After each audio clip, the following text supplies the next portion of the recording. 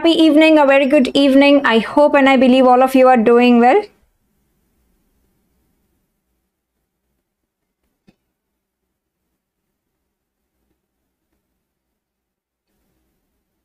A quick note whether the audio visual is all good.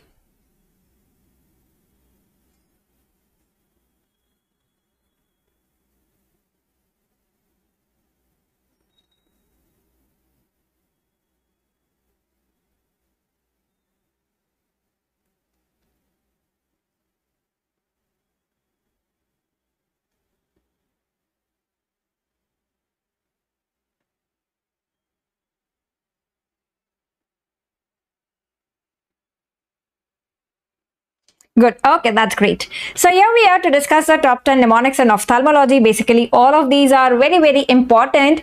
And the day does not end here because we have 2 more sessions today itself. Like this in itself is a second session. We had today a plus class on an Academy app, right, where we discuss psychiatry mnemonics. Okay, so what is the plan after this session? Basically, immediately after this session is over, so at 8 p.m. we are going to have KBMD. I believe it's been long. It's almost like 10 days or so that we have not had KBMD session. No, so the 8 p.m. Divya is going to be at 8 p.m. itself. So it's a KBMD, that is Kaun Banega MD, which is a fun way of learning the tricks of how to solve the MCQs.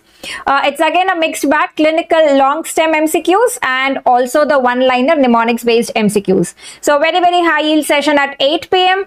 Then at 10:30 p.m. We have the YouTube live session on Unacademy YouTube channel, where we are going to talk about the strategy for FMGE students on how you should be catering to grant test. Are grant tests important? Why are they important? How should you take them? And what are the things that you should keep in mind when you are giving grant test or reviewing the grant test?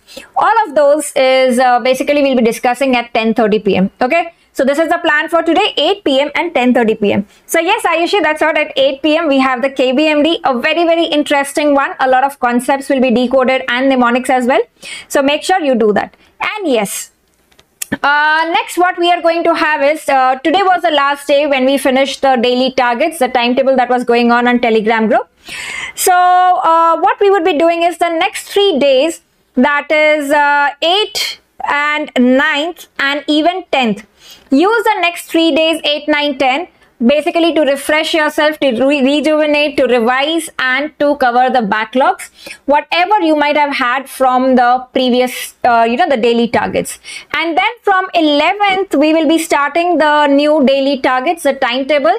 And this one we would be focusing in such a way that basically the INICT is also catered to. Okay, so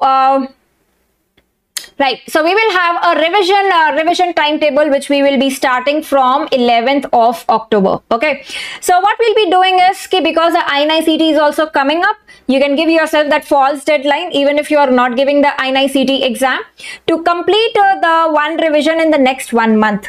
Okay. So वो अभी हम करने वाले हैं.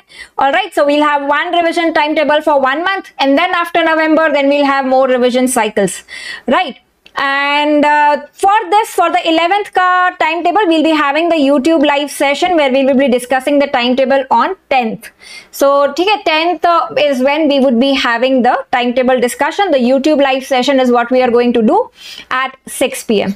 Right? Sounds good. Anybody has any problem that if we do this 1 month ka timetable? I know that it's relatively short. The first revision we should be giving longer time, but just because the INICT is also coming up and we know that the Parkinson's law, so the lesser the time you do, the faster the speed increases of studying. Okay?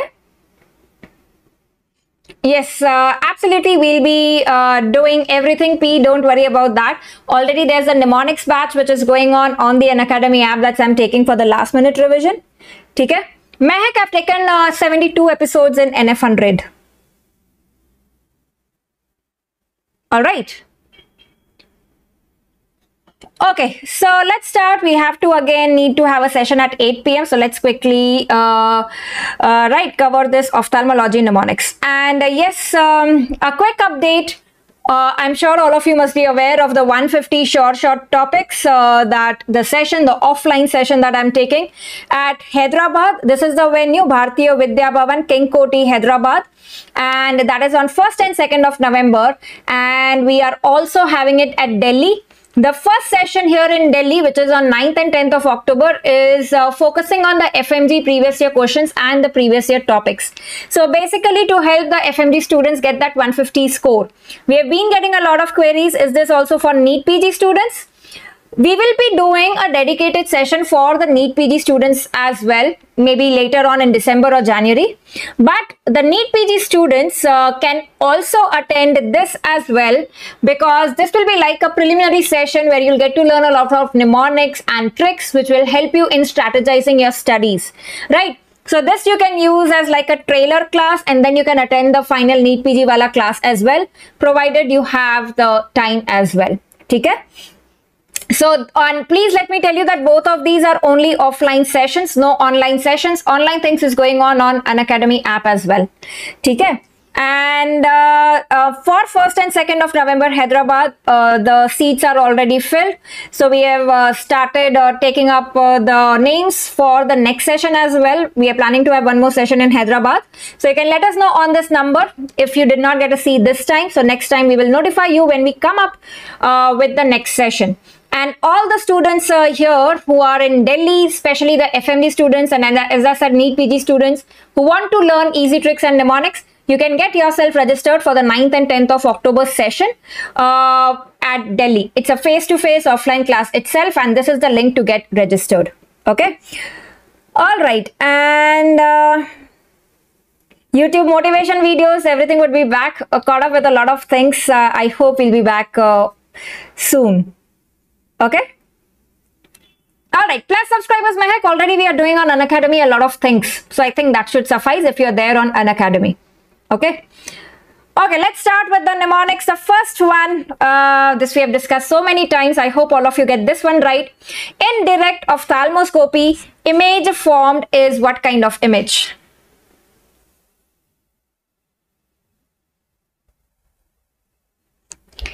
Direct ophthalmoscopy image formed is what kind of image, right? What is the mnemonic to be remembered here? Yes, the mnemonic to be remembered here, remember it is Dev 15. Remember it's Dev 15. That is in direct ophthalmoscopy, the image is erect and virtual, and it is 15 times magnified. Okay, so remember it is erect and virtual. Never the image is inverted and virtual. It's erect and virtual. Right, and remember it is 15 times magnified. While in indirect ophthalmoscopy, it is the opposite. Erect ka ulta inverted, virtual ka opposite real, and the magnification is 5x time. So inverted and real is indirect ophthalmoscopy, and it is 5 times magnified. Okay. Anjali, I know we have got so used to the polls on Unacademy, we don't have any polls here on YouTube. But I'm definitely seeing this, who's getting it right in the live chat. So you can definitely get your fastest finger first in the live chat. Okay. So remember that direct ophthalmoscopy, basically it is the Dev 15. That is, it is erect and virtual, and it is 15 times magnified. Okay, it's 15 times magnified. All right. Now going to the next one. All of the following drugs for glaucoma act by reducing the aqueous humor production except which of the following? All of the following drugs for glaucoma act by reducing the aqueous humor production except which of the following? Basically glaucoma, the increased intraocular pressure because of the increased aqueous humor, because of the increased production, or the decreased flow. So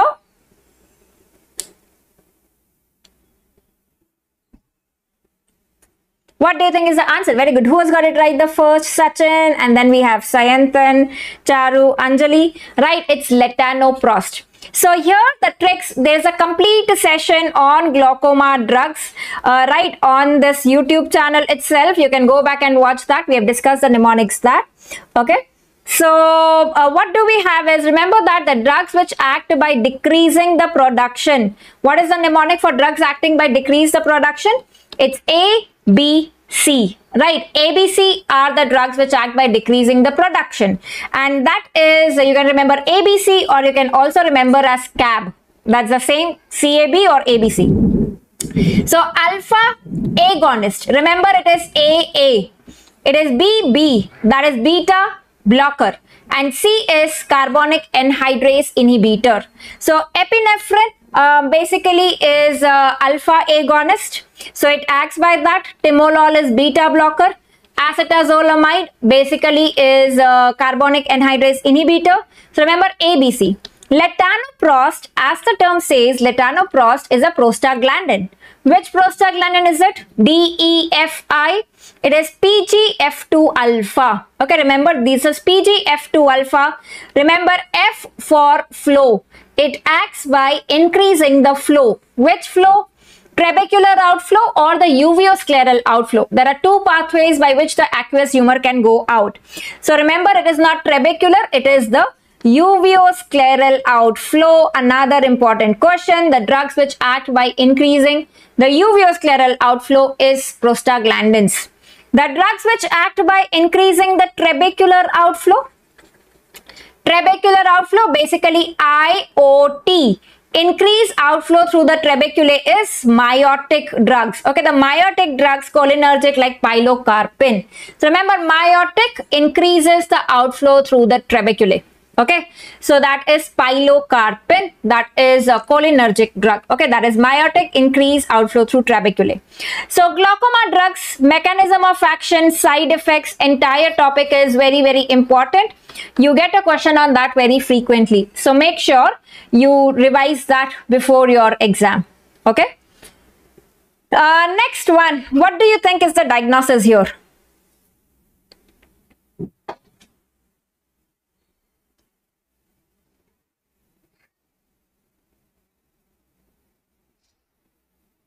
What do you think is the diagnosis? Is it retinitis pigmentosa? Is it Best disease? Is it Stargardt's disease? Or it is sickle cell anemia?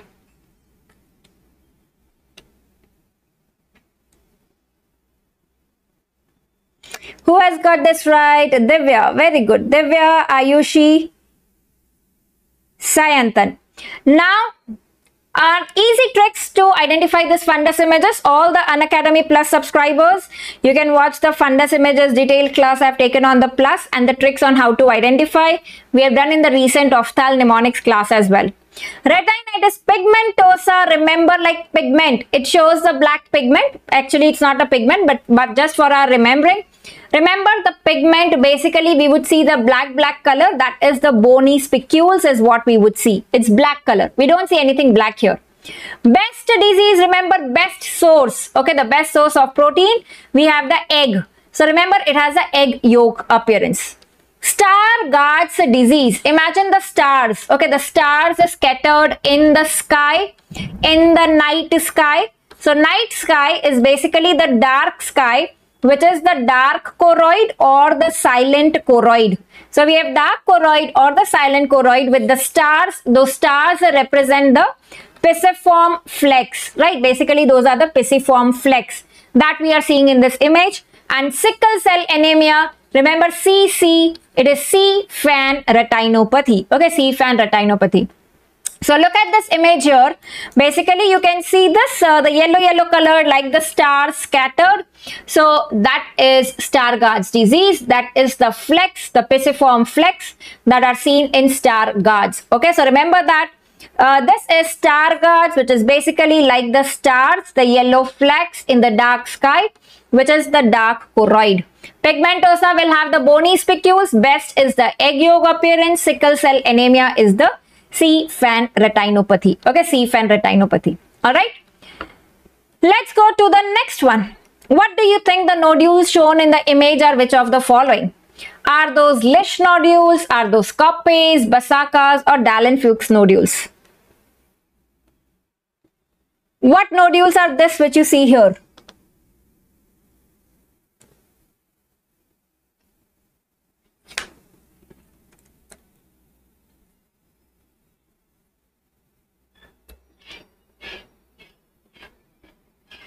Very good. Who has got it right the first? I can see Shubham, then Sayantan.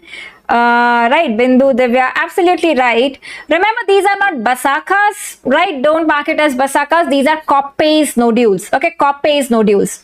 So remember, Koppes nodules versus the basakas nodules. So you have, these are the nodules which are basically seen in uveitis. Right, these are seen in uveitis. These are the aggregates of the epithelial cells and all. So Koppes, remember, is the pupil periphery. Basakas is the surface. So remember, Koppes is PP. What is PP basically standing for? Koppes is present on the pupil periphery. That is the margin of the pupil. Basakas is S, which is basically surface of the iris. Okay, the mid surface of the iris. So what are we seeing in this image basically is, this is the pupil.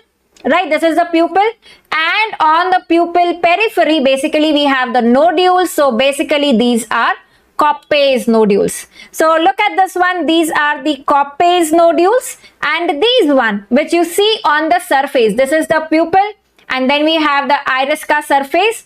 These are the basaka nodules. Okay, these are the basaka nodules. So that is the trick to remember. Basically remember, Koppes is pupil periphery. Right, and basakas is the surface of the iris.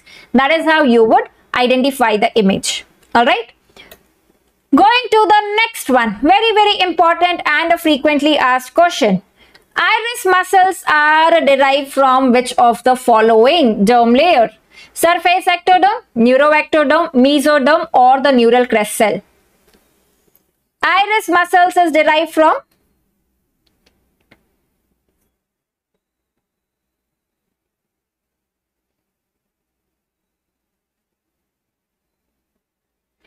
very good. Who has got it right the first? Very good. We have Ramesh. Some students are getting it wrong as well. Remember, it is neuroectoderm. It is not the neural crest cell, or it is not the mesoderm. It's not the neural crest cell. It is the neuroectoderm. Which are the muscles of the iris? Basically acting on the pupil, the dilator pupillae and the sphincter pupillae. Okay, so iris muscles are basically the pupil wale muscles, the sphincter and the dilator pupillae. And these are derived from neuroectoderm. Remember, it's not the neural crest cell. You can remember this as mine. Okay, mine is basically the muscles of the iris are derived from NE. That is neuroectoderm. Okay, that's the trick to be remembered. So remember, it is neuroectoderm. So the muscles in the eye. What muscles in the eye do we have? The three type of muscles. The extraocular muscles, the iris muscles, and the ciliary muscles. Extraocular muscles are derived from mesoderm. Iris muscles is neuroectoderm. And ciliary muscles, C for crest. Remember, those are the ones which are derived from the neural crest cell, the ciliary muscle. Iris, mine. Muscles of iris are derived from neuroectoderm. Right. Lens. Another important question. Lens is from the surface ectoderm. Okay, remember, lens is from the surface ectoderm. Another important question which is asked. So here remember, iris muscles, M-I-N-E. Mine is the trick to be remembered. It is derived from neuroectoderm. Okay. Next question. What do you think is the primary action of the muscle which is shown in green here? This muscle here. What do you think is the primary action of this muscle?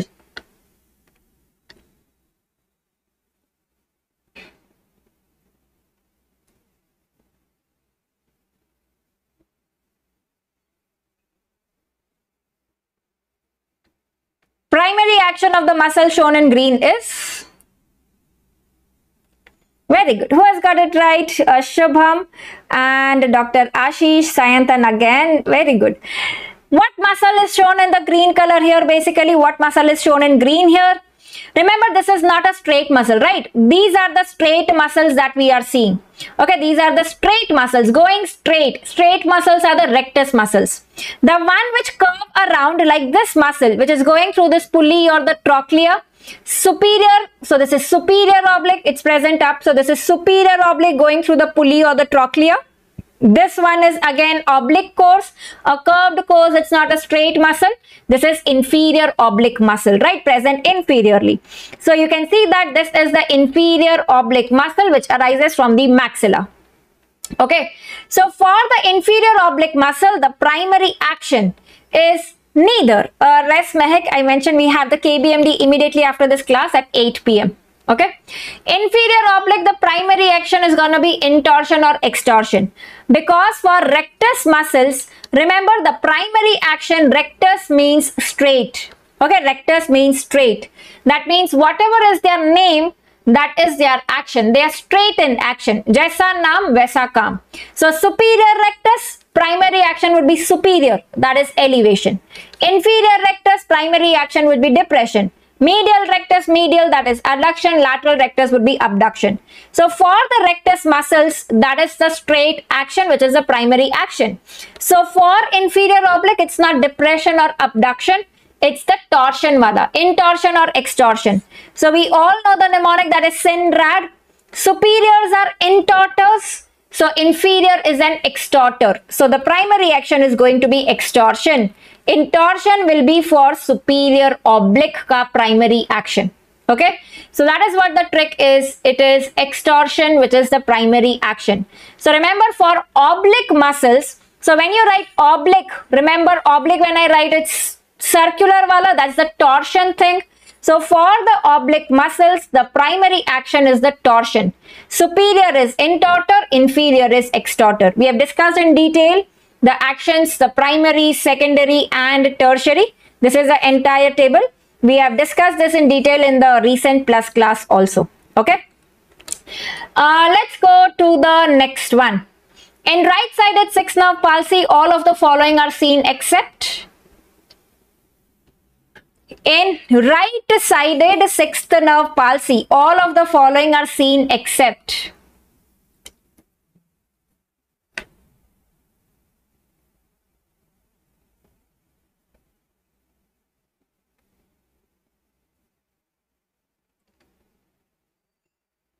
Very good, Sayantan. Head turned to the left side. Yes, correct. So when I say it's right-sided sixth nerve palsy, what muscle the sixth nerve supplies? Remember, it is LR6. So basically, it supplies lateral rectus. What is the action of lateral rectus? It is abduction. Lateral will take laterally. It's abduction. So when the abduction is lost, the eye will be deviated inside. So inside is a convergent. Going inside is a convergent squint. Right-sided abduction will go because the lateral rectus is gone. There is diplopia on dextroversion. So basically, whichever muscle is paralyzed, if you ask the patient to look in the direction of that muscle action, like lateral rectus does abduction, that is dextroversion basically. So when you ask the patient to look towards the right, this muscle is paralyzed, the diplopia increases, right? We have discussed this, like it's basically jale pe namak छिड़कना. अगर आप patient को बोलते हो कि जहां the muscle which is paralyzed उसके action के direction में देखो, that will increase the diplopia, because that particular muscle is not able to act. So remember, diplopia for the right lateral rectus will increase on dextroversion. For the left lateral rectus, it will increase on levoversion, looking to the left, right? Now, because there is lateral rectus right is paralyzed, so dextroversion is not possible. So if the eye cannot move, the head takes over the responsibility, right? So that is how, if one person cannot do, the other person takes the responsibility. Like if you are not able to do, I will do it. So the head says, if the eye is not able to do, let me do it for the eye. So if the eye cannot see to the right, the head turns to the right. Okay, so basically in right-sided sixth nerve palsy, the head will turn towards the right. So whatever is the action of the paralyzed muscle, the head will turn in that direction to take over the responsibility of the eye. Okay, so because for right lateral rectus is dextroversion, the right side is gone. So that is why the head will turn to the right side. Okay, so remember, the head will not be turned to left, but the head will be turned to right.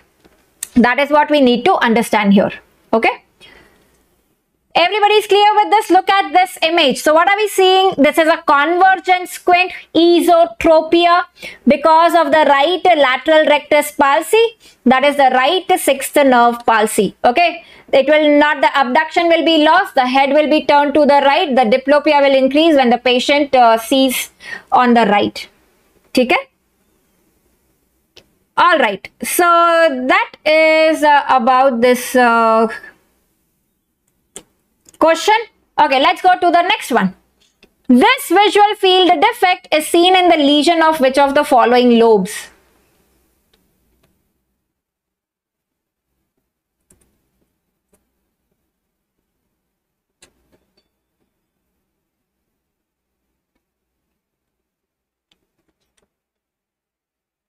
The visual field defect is seen in lesion of?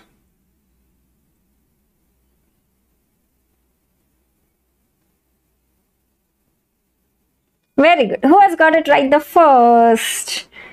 Sayantan again, and I can see Divya, Dr. Ashish, Ali Azad getting this right. The correct answer here is D. Visual field defects is a very, very important topic, be it a clinical scenario or the image-based question. Now, what do you see? This is the left side and this is the right side. Okay. So, what visual field defect we are seeing here? This is a quadrantonopia. A quadrant is affected and it is inferior quadrantonopia. Is it right side or is it left side? Which quadrantonopia? This is the left side, right? Like you can see in the image, our left is the patient's left. So this is the left side and this is the right side. Okay. So this is right side which is affected. So basically this is right inferior quadrantonopia. That is right. Inferior means on the floor. So this is also called as pie on the floor, right? It is right pie on the floor. So inferior quadrantonopia will be seen when it's the superior lobe which is affected. Okay. Superior lobe, basically out of the parietal lobe and the temporal lobe, which is located superiorly, it's the parietal. We know that when we draw the brain image like this, the parietal is located here, the temporal is here. So parietal is located superiorly. It does the opposite visual field defect, that is inferior quadrantonopia. Temporal is located down. It does the opposite, that is superior quadrantonopia.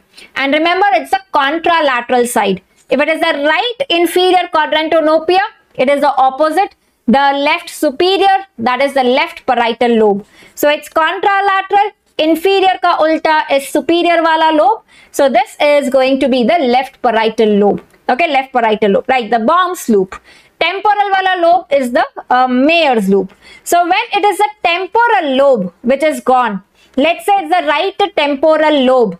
Right will cause the left side ka visual defect. Temporal is the inferior lobe. It causes the superior quadrantonopia.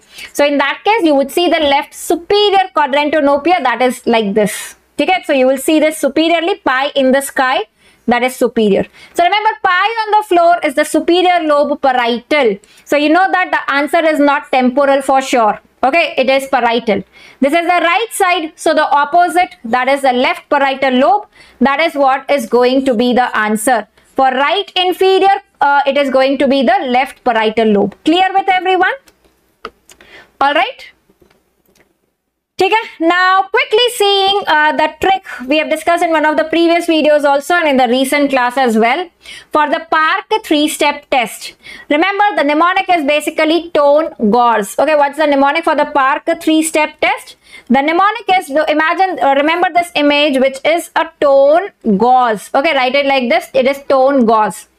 So tilt opposite is rectus and gaze opposite is superior. That is what the mnemonic is. When I write tone gauze, okay, so remember tilt opposite is rectus, gaze opposite is superior. What is tilt opposite, gaze opposite? So let's say the patient has right hypertropia. Okay, the patient has a right hypertropia. Give me a minute. Right hypertropia, which is worsening on the left tilt and on the left gaze. So right ko opposite left, right ko opposite left. So tilt opposite, this is going to be rectus muscle, gaze opposite, this is going to be superior muscle. So this is superior rectus which is paralyzed. That is how we identify. Okay. So remember that if it's a gaze opposite, it is a superior muscle. Okay. Always we compare this with respect to the hypertrophic muscle. So let's try solving this one. If there's a patient who has left hypertropia which increases, that is worsens on the right gaze and on the right tilt. The hypertrophic side is the left, then you have right and right, both are opposite.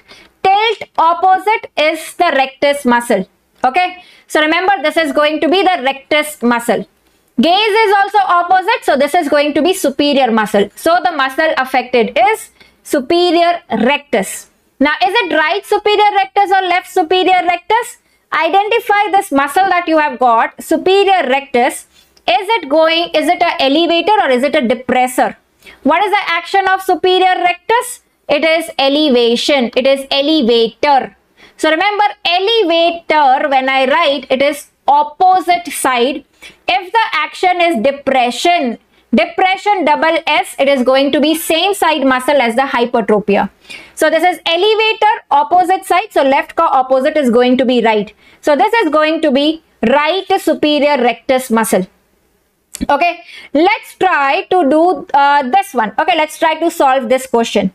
There is right hypertropia which increases on the left gaze and the right tilt.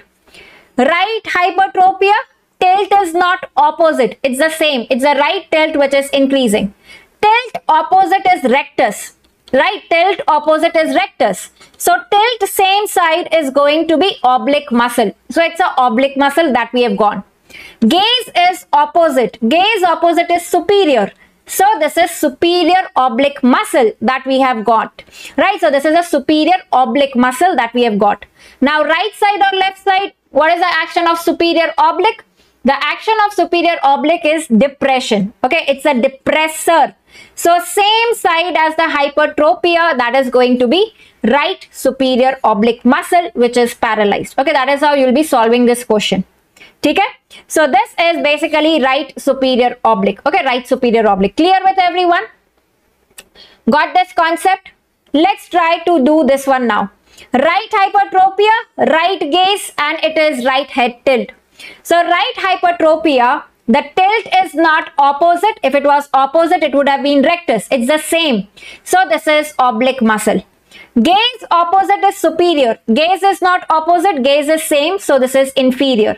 So the muscle that we have got is inferior oblique muscle. Is it a depressor or an elevator? Inferior oblique is an elevator. So the opposite side of hypertropia, opposite elevator, right ka opposite left. So this is going to be left inferior oblique. Okay, this is going to be left inferior oblique, right? So this is how you would be solving the questions on the PARC 3-step test. Tell me, what do you think would be answer to this one? Right hypertropia, increasing in opposite gaze and same side head tilt. What will be the answer to this?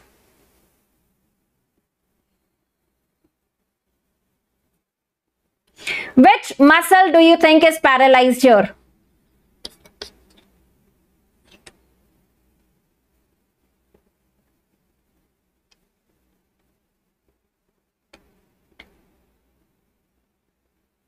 See, so this is right hypertropia, gaze is opposite, okay? Tilt is same side. Tilt is same side. So tilt opposite is rectus, tilt same is going to be oblique. So this is an oblique muscle. Gaze opposite gauze is superior. So this is a superior oblique muscle. Superior oblique is a depressor, right? Superior oblique is a depressor. So same side as hypertropia. So this is going to be right superior oblique, not the left superior oblique. Okay, so remember this is right superior oblique palsy basically in this patient. Okay, that is how you'll be solving the question. So those were the quick mnemonics that we have learned in ophthalmology. Quick run on whatever we have learned, the various tricks. Give me a minute. Don't know what has happened, not able to see this. Okay, so remember the first one is day 15, that is direct is erect virtual. Then the drugs which act by decreasing the production is ABC or CAB. Letanoprost, F2 alpha is by increasing the flow. Stargardts, you will see the stars, the yellow flecks. Pupil periphery is Koppes nodule, surface is Basaka's. Muscles of iris is neuroectoderm. Inferior oblique muscles, the primary action is torsion. For sen, superior is intorsion, inferior is extorsion. Then you have right-sided sixth nerve palsy. The head will be turned to right, the direction of action. And inferior is the superior lobe, that's parietal. Contralateral, right side is going to be left parietal lobe. And this is the Park 3-step test. Remember the tone gauze. Tilt opposite is rectus, gaze opposite is superior. Remember this opposite and same is with respect to hypertropic side. Okay, it is with respect to hypertropic side. Okay. So that was about the today's ophthalmology mnemonics. Quickly in next 5 minutes, we'll be starting the KBMD episode. That is Kaun Banega MD on the Unacademy app. It's a free live class. You can join in. The link is shared on Telegram group. I'll share it again on Telegram group now. And after that at 10:30 p.m. we will also have the YouTube live class for the grand test strategy for the FMG students. All right. Thank you so much everyone for joining in. I hope you have enjoyed it. And keep studying, keep revising and keep winning. Anjali, I'll come up with a session on astigmatism also soon. Okay. Thank you.